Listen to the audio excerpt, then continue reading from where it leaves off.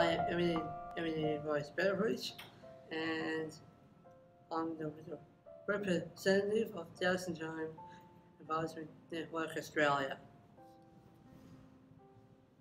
We deserve organisations that can give us the information support we need. Down Syndrome Australia and other disability organisations need ongoing funding.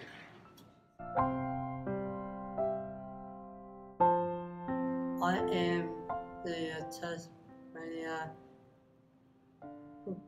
representative. I am working to help other Australians.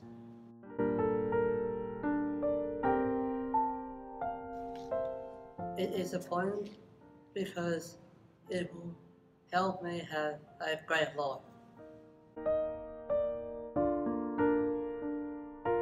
Yes, I am living downstairs as my learning independently skills. My childcare studies, and we also have free time.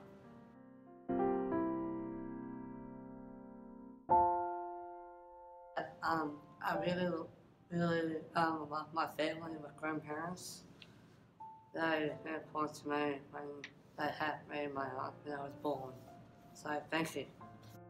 Government must commit to ongoing recurrent funding for disability organisations to ensure the important role they provide in advocacy and informing government is sustainable.